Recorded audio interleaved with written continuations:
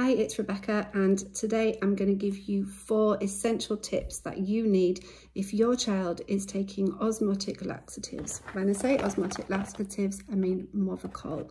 Movicol is the one that comes as a powder, a little sachet like this, and you mix it up with water and dissolve it, and that is the dose, and that's an adult dose, by the way. A child's dose will be half of that.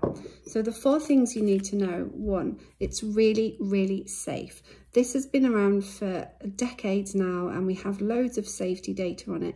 The good thing is, because the way this laxative works, it doesn't affect the muscles, you don't become dependent upon it, and it has very few side effects. So it's very safe, it's not absorbed into the body, it just passes through the bowel, and it's mainly the mechanism of putting extra water into the bowel, and that will help to relieve the constipation or the impaction or soften up the poo if that's what's needed. So that's number 1, is very safe.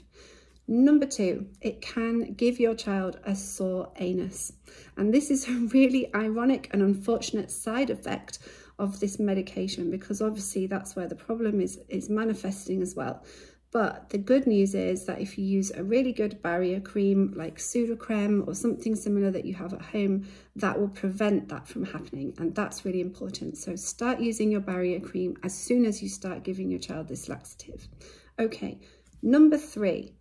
That's 3.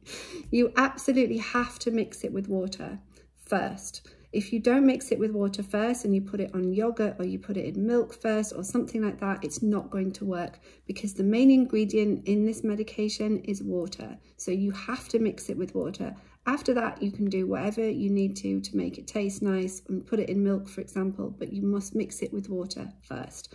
Okay, number 4.